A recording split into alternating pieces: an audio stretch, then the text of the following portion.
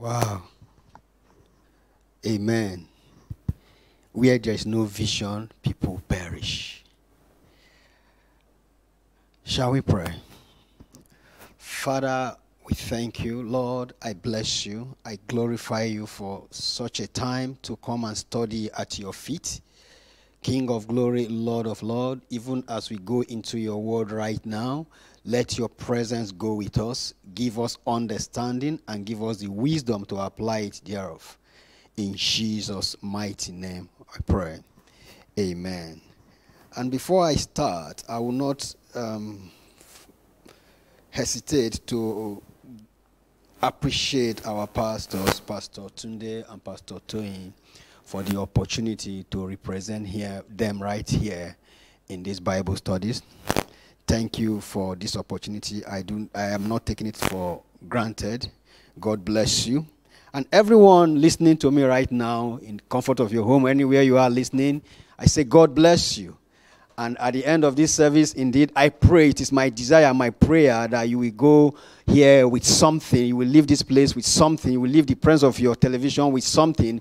God will bless you richly in Jesus' mighty name, I pray.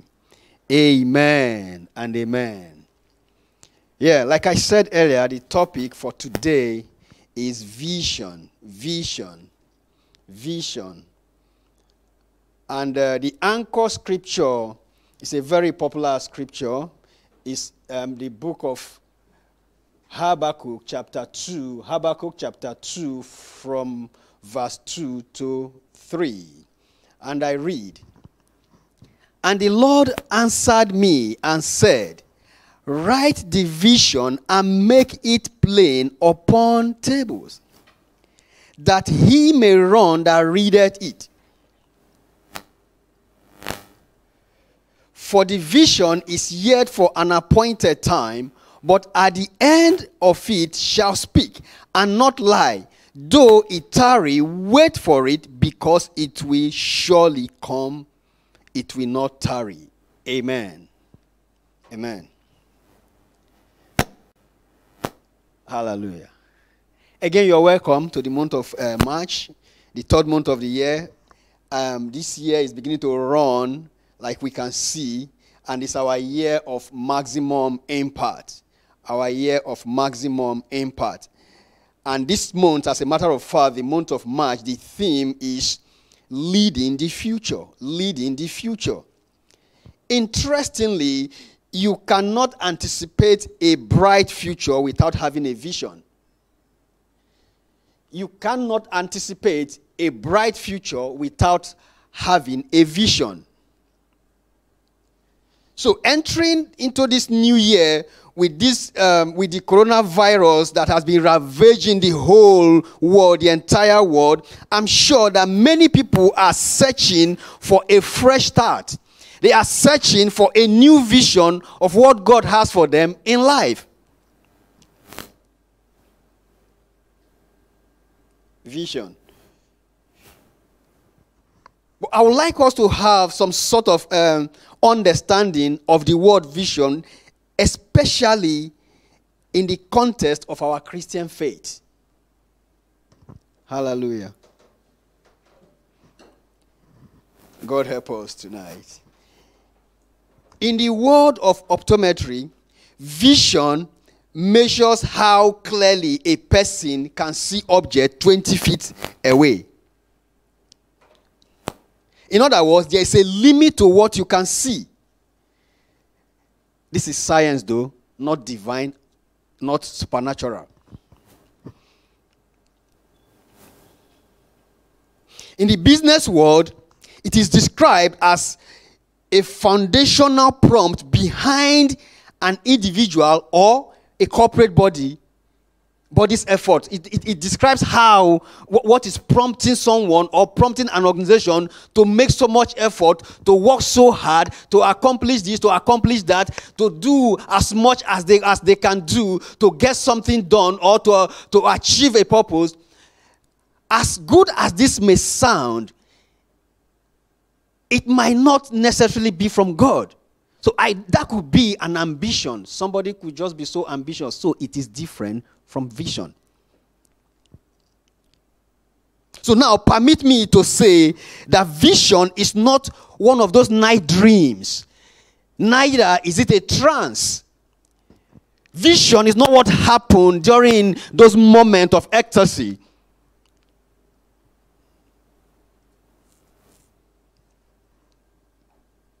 What then is vision? A godly vision is the unfolding of divine plan and God's purpose in one's life. Unfolding of divine plan and purpose. Everyone is created to fulfill a purpose here on earth.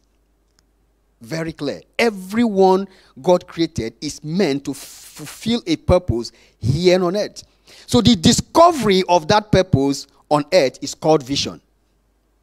The discovery of the purpose for which God created you is vision.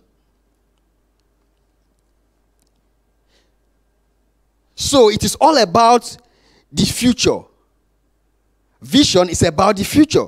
Hence, it comes with a mindset that is developed to attain a desired future outcome.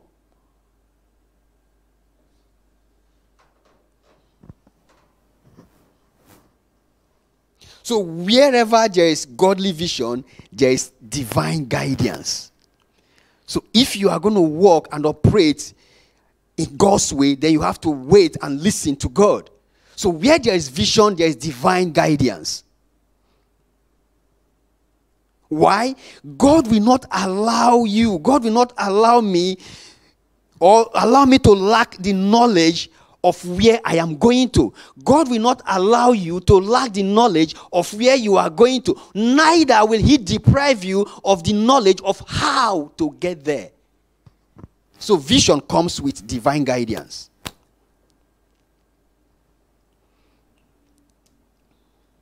Amen.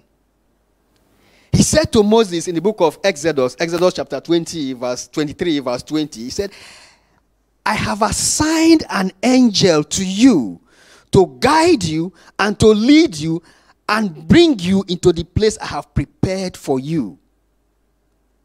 Divine guidance. God had a purpose for Moses, of which he eventually discovered. But that purpose of his life was to deliver the children of Israel out of the bondage of Egypt. That was the purpose of Moses.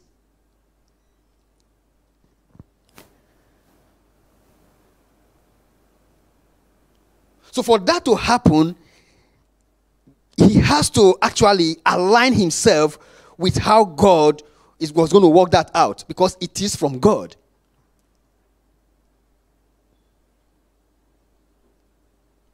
For this vision of Moses to come to pass, God has to guide Moses all the way. Every step of Moses has to be guided by God's leading. He can't just go by himself, otherwise he will fail. God will help us in Jesus' name. There is a timing to any vision that comes from God. Any vision that comes from God has a timing. It doesn't just happen like that. There's a time assigned to that vision. Like we have read in our memory verse, I read earlier, the first part of it. Sorry, the second part of it said, for the vision is yet for an appointed time, but at the end it shall speak. Vision is for an appointed time.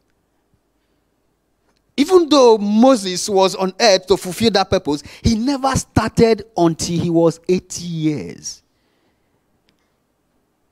Appointed time. Amen.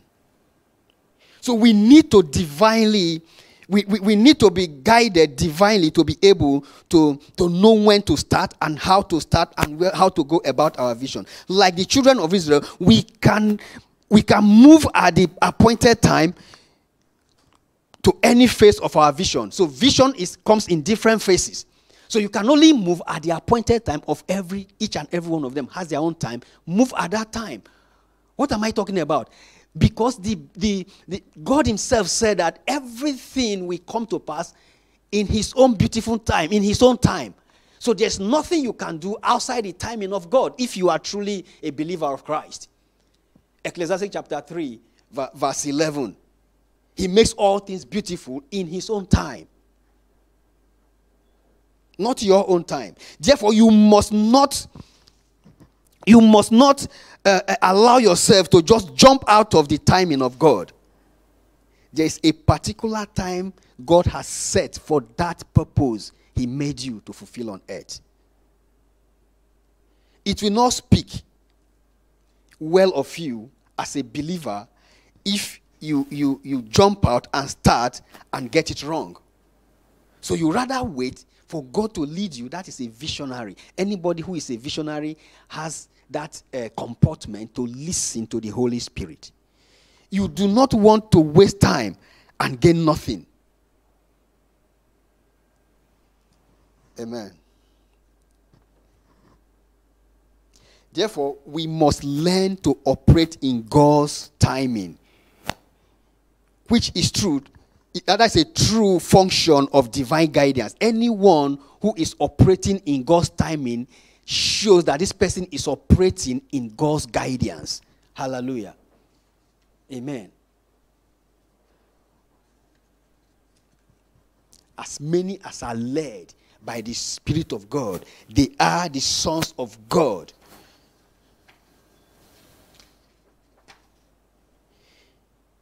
God is committed to lead you if you are committed to follow him. I'm not sure if you get that right.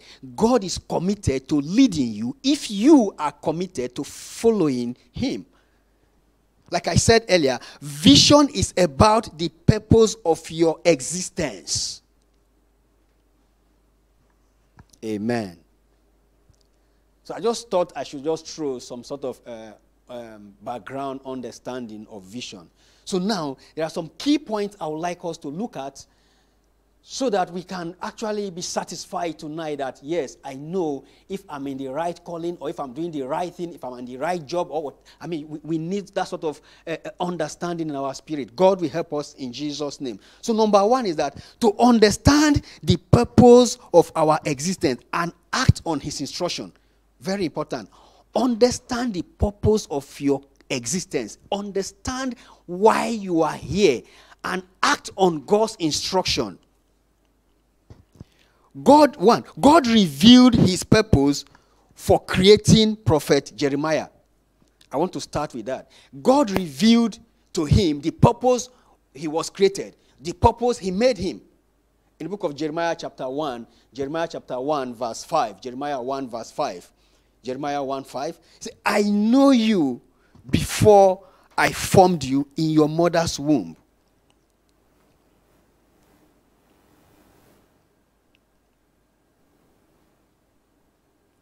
Before you were born, I set you apart and appointed you as a prophet to the nation. Very clear purpose, very clear.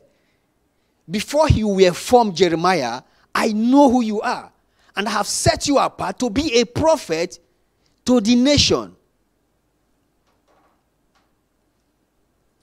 So vision, therefore, requires Jeremiah to discover this purpose, understand it, and follow God's instruction to function in that office of a prophet.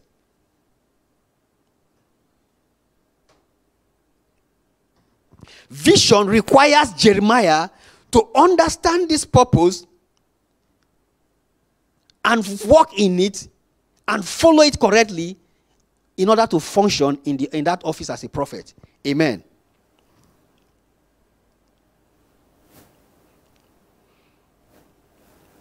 He also revealed his purpose to Apostle Paul in the book of Galatians chapter 1, Galatians 1, 15 to 16. Galatians 1, 15 to 16. But even before I was born, God chose me and called me by his marvelous grace. Then it pleased him to reveal his Son to me so that I would proclaim the good news about Jesus to the Gentiles.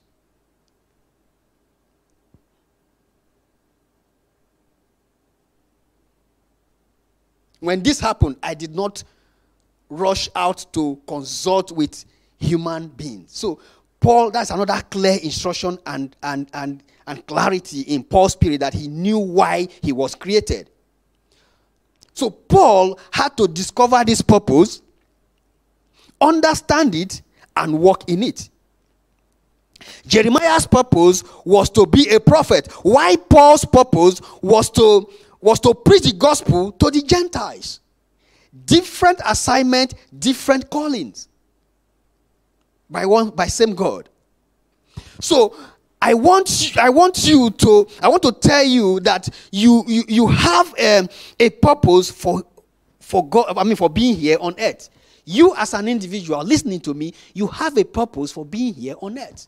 You are not just here by mistake. You are not here just to pass by. No, there's a purpose.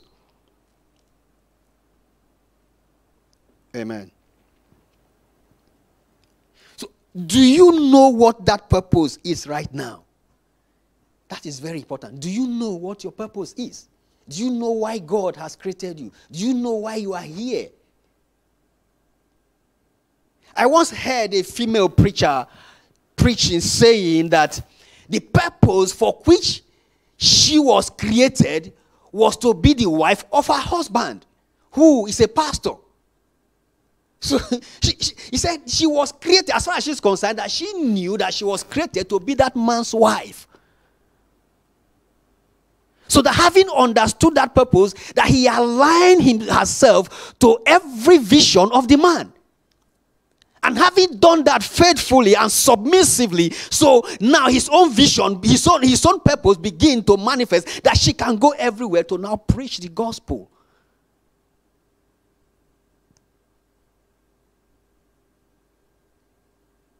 Vision is always given to one person, but there are people that will run the vision with the person.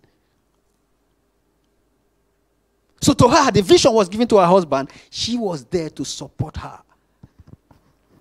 So understanding is very key. Thank God for such a woman who understood that. Vision is knowing what you are here for. I have said it over and over. It is a divine insight into God's plan for your life. A divine insight into God's plan for your life. If I'm operating in somebody else's office, I will not do well. There's something I am born to do. And when you are doing it, no matter the kind of trouble around it, you still find joy in it. Because why? You are not struggling. It's your passion. It's your calling. And you have discovered it and you are now working it out. Hallelujah. If you discover and understand it, you will not struggle at all. But you will keep struggling when you do not understand the purpose why you are created. Why? Why? Just like some gadgets are designed to function in certain ways. If you use them to do something else, they will not perform. But by the time you pick up telephone, what is it for? It's to make call and receive call. If I turn it to printing machine, it will not function. Even though they are all electronics. So there is something that you are meant to do. And you can get to the optimal of that when you actually take time to discover it and start functioning in it. Hallelujah.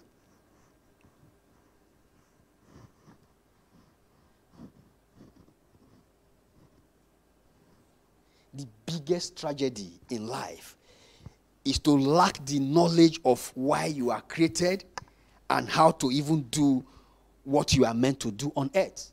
It's a tragedy if you don't know it. The second point I would like us to understand as it affects vision, is that vision is required in our Christian journey. Otherwise, we will lose focus. Pick that. Focus is very important in everybody's life. So vision is required in this journey. Otherwise, you lose focus.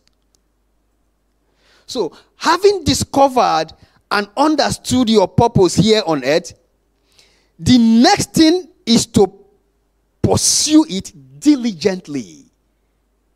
Having discovered your purpose here on earth, the next thing you need to do is to pursue it diligently. And one way to pursue and accomplish is to stay focused. Which is why Jesus said in the book of Matthew chapter 5, Matthew 5:29, that if thy right hand offends you or offends thee, pluck it off and cast it from thee. For it is profitable for thee that one of thy members should perish, and not that the whole body should perish. You just have to be focused. You have to keep away from everything that is capable of stopping you from fulfilling your destiny. Everything at all, whatever it is that is capable of stopping you, you have to keep them away from you. You don't need them. Why? You want to be relevant. You want to fulfill. You need to be disciplined and focused. Visionaries are very focused people. Visionaries, they are very, very focused people. You may not understand. So, what can make a man who is behind the prison bars and have some sort of comportment to be writing book behind bars? Talking about Apostle Paul. That is the power of vision.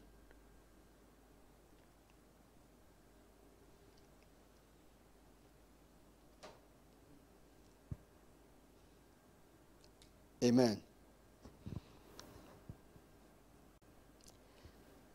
Though in the prison, Apostle Paul did not allow his mind to be locked down. Even though he was behind the bar, he did not allow his mind to be locked down. Why? He has a vision. He got it very clear that he was created to preach the gospel of Jesus Christ to the Gentiles.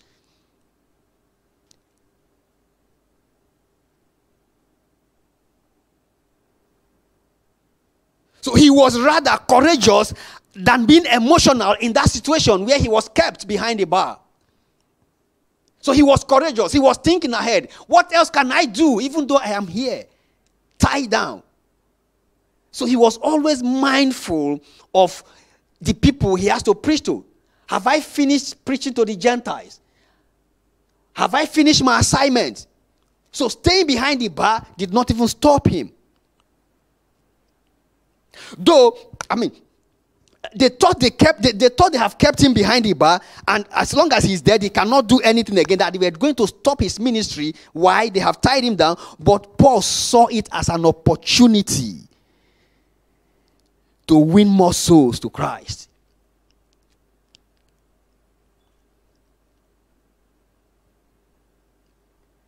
So they were thinking that as long as we tie him here down, let us see what else he can do. He's preaching the gospel.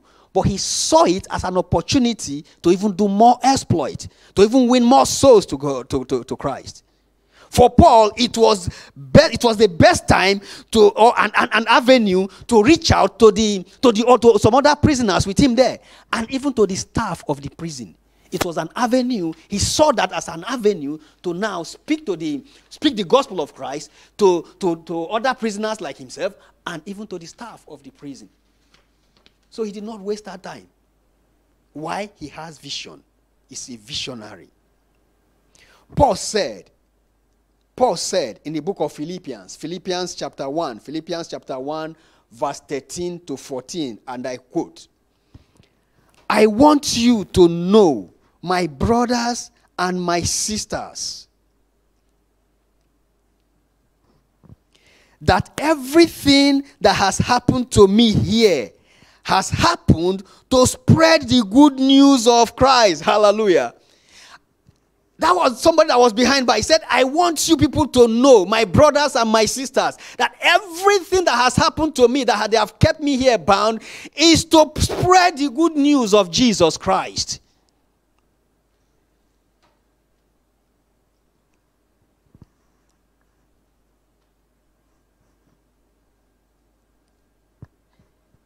For everyone here, including the whole palace guard, I talked about the staff there. He said, including the whole palace guard, knows that I am in chain because of Christ. And because of my imprisonment, most of the believers here have gained confidence and boldly speak God's message without fear. One thing the devil will do is to harass you with fear. So, but Paul was now saying that even because of his imprisonment, that many people around there are now very bold to go and preach the gospel. Maximum impact. He became more influential in the prison, behind bar. He became more influential. Other believers were gingered to preach the gospel of Christ more and more because they saw that their leader Paul, who was in prison, was doing more exploit even behind bars, regardless of what he was going through. Brethren, don't allow yourself to be limited. Be determined to fulfill your destiny. Paul knew where he was going. He understood clearly his purpose on earth, and he made up his mind to finish well and to finish strong. So giving attention to the lockdown he found himself in the prison would rob him of his precious time.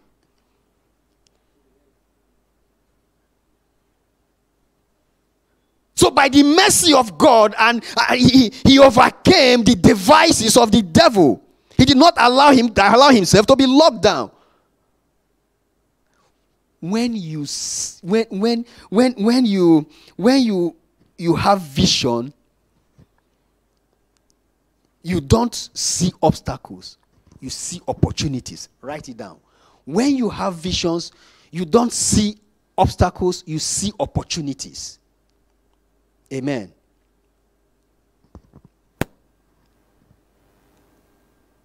Don't allow coronavirus to lock your mind down.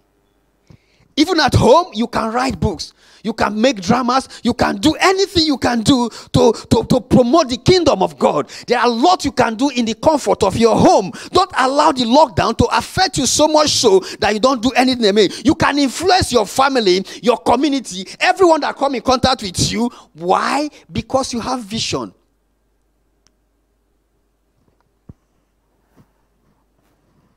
Think about your vision, reflect on it, think through it, and see how best you can operate, regardless of the situation you may find yourself. Amen. Hallelujah. God will help us in Jesus' name. So the third point I would like us to talk about regarding vision and how to go about it is that you must believe and talk about your vision. Very important. You must believe and talk about your vision.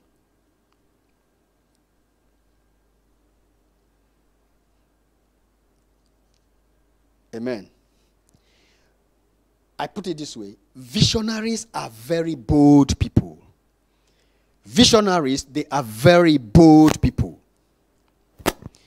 You should be able to communicate your vision excellently well, such that when people hear it, they will run with it. And that takes me back to the first part of our memory verse. You see, and the Lord answered me and said, write the vision and make it plain upon tables, that he may run that readeth it. Habakkuk 2:2. When you believe in your vision, you will boldly and plainly talk about it.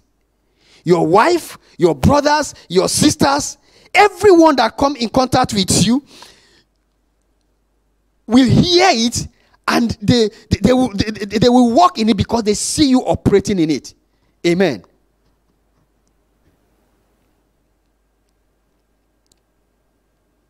When your vision is from God, you don't struggle to convince man. Hallelujah. When your vision is from God, you don't struggle to convince man. Some might be jealous. Some may not want to go with you. Rather, they will attempt to stop you. But I tell you what, they believe you because it is from God. Even though they want to sabotage, even though they want to stop you, they believe you because the vision is from God. Hallelujah.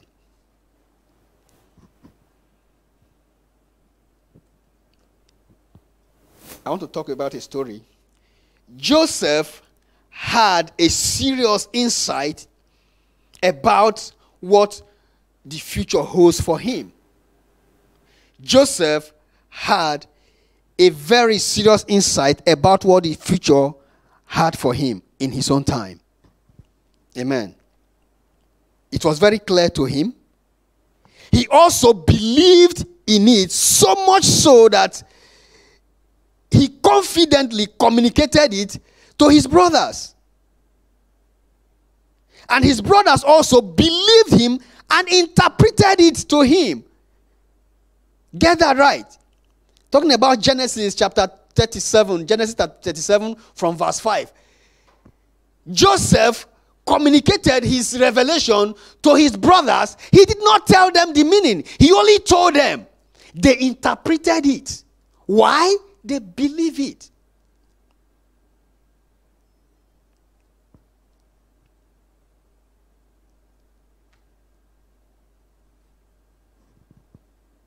He had another dream again, and he came back to them. On this occasion, before he went to his brothers, he shared it with his father.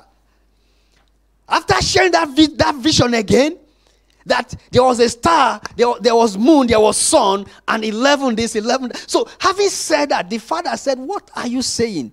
Are you saying to me that your mother and myself and your 11 brothers are going to bow down before you? He did not interpret it. He only told them they interpreted it. Why? It is from God. Then after interpreting it in that manner, his father went back and started thinking, what is going on here? What is this boy trying to say to us? But Joseph was very, very confident of what he saw. And he knew that it was going to come to pass. Tell somebody, if anybody's around, they say, talk like a dreamer. He talked boldly.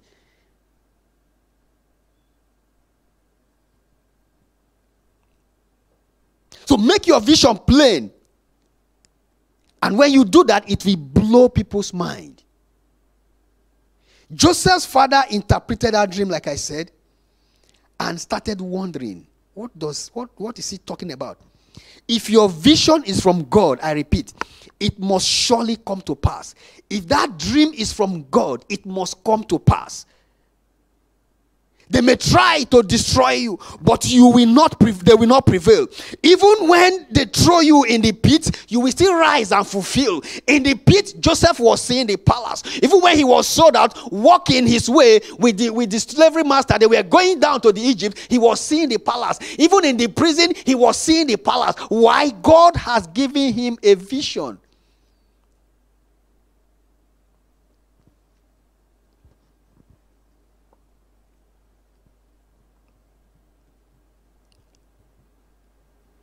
He did not relent over his vision. Even in the prison, he was seeing the palace. Eventually, he got there. Why? He did not relent. So, when you have revelation, you become a kind of supernatural. You don't live, you are no more ordinary, because there's something that you know other people did not know about you. Whether there is food, there is no food. Whether there is money or there is no money, Your tomorrow is very, very great. You are seeing your tomorrow. You are living, right today, you are living inside of your tomorrow. The dream eventually came to pass. Did they not come down to bow down before him? Yes, they came. Famine made them to relocate to Egypt. And they got there, they bow to him like he saw in the dream.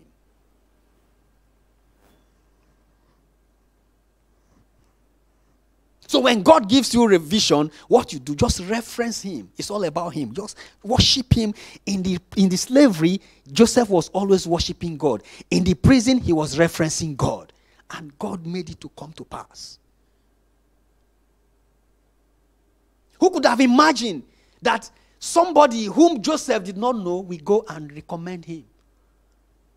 Why? God was right behind him. Hallelujah. I'll take the last point very quickly before we go to our communion. I'm sure we all know that today is communion service as well. Every first Wednesday of the month, we do our communion. And before we get there, please get your emblem ready. Because tonight as well, you are going to empower yourself. God help us and God be with us in Jesus' name. So the last point I'll mention here is that you need to rely on God for divine provision when you have a vision. You didn't get that. If you have a vision, you need to rely on God for divine provision. So when there is vision, there is provision. When God gives you a vision and divine instruction, he will also give you provision. He will also provide for that. My Bible tells me in the book of Deuteronomy chapter 8, verse 4. Deuteronomy 8, verse 4. It says, for all these 40 years, your clothes did not wear out, and your feet did not blister or swell.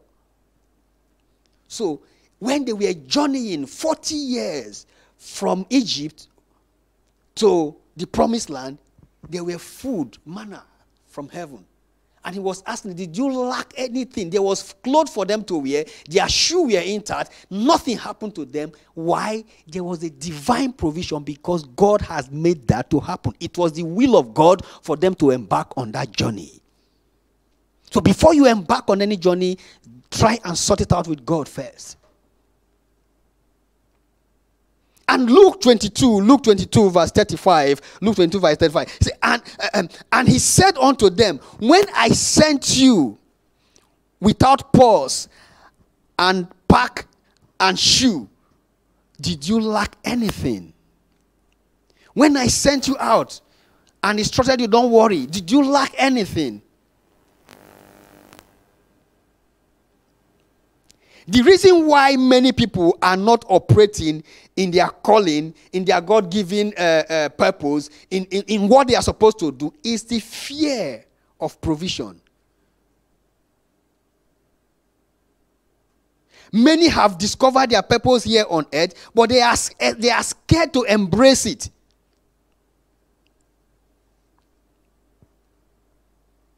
So they settle for less.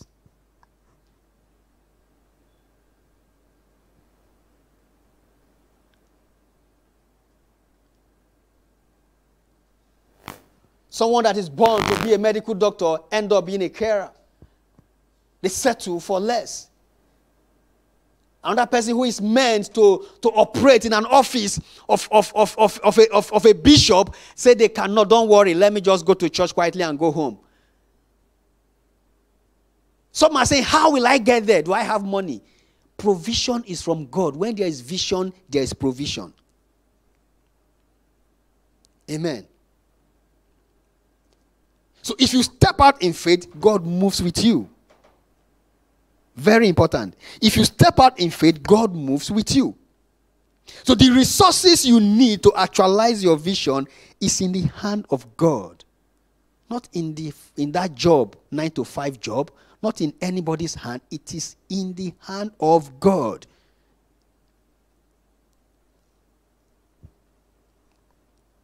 So because the vision is from him, he knows everything you need to fulfill that vision.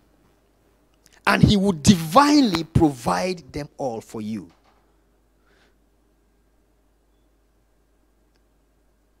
Shall we get it right? When Joseph was given the office of a prime minister in Egypt, everything as a ruler was given to him, even without him asking, including a wife was given to him without him asking. Divine provision. So from palace, from the king, his life changed overnight. Divine provision. Everything he needed. Both clothes, both everything you can think of, including a woman that he did not ask for.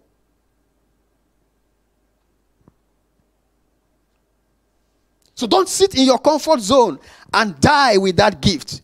If Joseph in slavery was not doing anything about his gift, nobody would have recommended him to Pharaoh, to the king. The king had a dream that confused him. He brought all the magicians and all of them to speak about the dream. They couldn't give him an answer. But Joseph, while in slavery, even in the prison, he was already interpreting dreams. He was doing something about his future. Though he was tied down, his mind was not tied down. He could interpret dream for somebody in the prison. He could tell them the meaning and it came to pass. He was always praying to God. He was asking God, wow, I am here but I know you. Everything shall be well because I know you. Even when the dirty opportunity came to him from Potiphar's wife, he turned it down because he knows it's not ungodly. The godly one will take him to the palace. And when the time came, what happened? He got to the palace. On getting there, he interpreted the dream, and after interpreting, he told the Pharaoh that, look, this is what you need to do about the dream because it will surely come to pass. So for us not to be in trouble in this land, this is what you are going to do. And what did the man say? He said, nobody else has the kind of wisdom you have. So I would rather give it to you to manage. If you could interpret it like this, then you will manage it better. And his life changed. So who would have imagined that him leaving his place as a slave will now become a dictator? God will help us in Jesus' mighty name. Amen. Hallelujah. So much to say, but we are going to stop here and just go into communion like I have introduced earlier. Please, I'm sure you have your communion emblem very much ready. Let's commune with God again and tap strength from him. Communion. Still talking about vision, you need to commune with God always for that vision to be unfolded and even actualized in the end. You need to commune with God always for that vision, for you. Because when you take communion, you are dining with God, you are having insight, you are having directions. Amen. So communion was a meal Christ took with his followers here on earth before he departed and commanded them to take it often as they can in remembrance of him. Amen. Communion is a meal that Christ himself took with his followers and commanded them to take it in remembrance of him.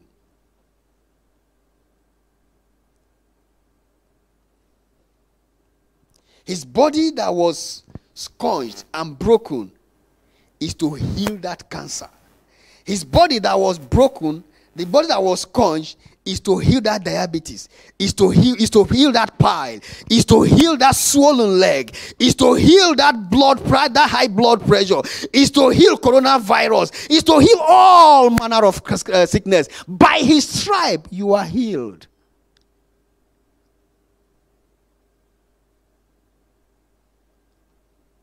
Hallelujah. The blood of the new covenant is being poured out for us for the forgiveness of sin. The blood of the new covenant is being poured out for us for the forgiveness of sin. Because of what happened in the Garden of Eden. Because of what happened in the Garden of Eden. We were born and separated from God by sin.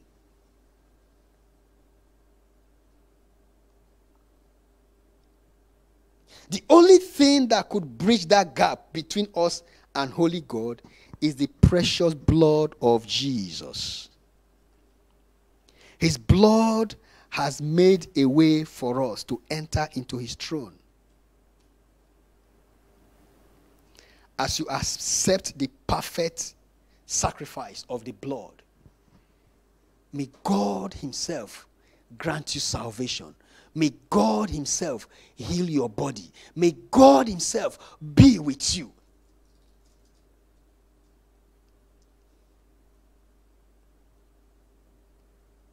And so shall it be. In Jesus' name. Amen and amen. Hallelujah. Amen. So if you have your communion, please, let's go ahead and take communion. Let's be mindful of time. He took the bread, lifted it up, and gave thanks. He said, "This is my flesh. Eat it in remembrance of me." As you take his flesh tonight, I pray by his stripe you are healed in the name of Jesus. I pray by his stripe you are healed. That cancer is gone in the mighty name of Jesus. That high blood pressure is gone in the mighty name of Jesus. Every sickness is gone tonight. By his stripe we are healed. Amen. Amen.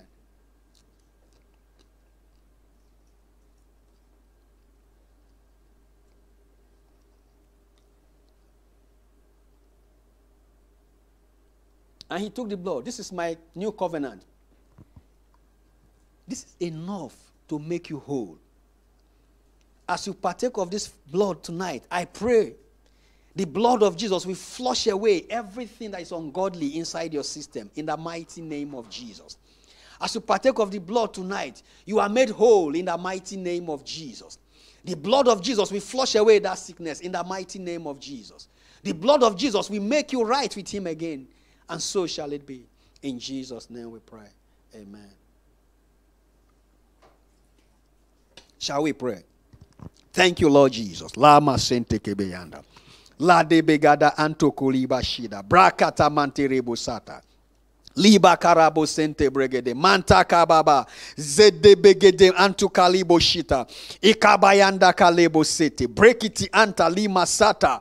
Ikada bagidi andu kalima sede begede. Anto kolobo shita.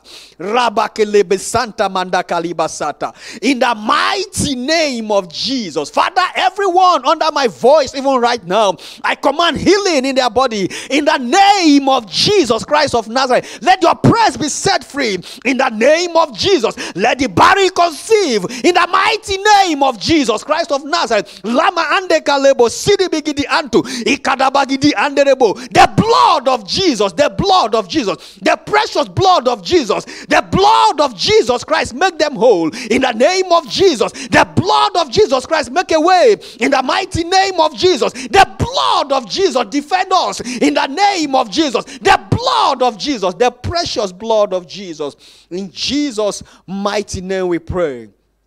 Amen and amen. Thank you, Lord Jesus. Hallelujah. Amen. I hope someone is blessed tonight. God bless you. Amen.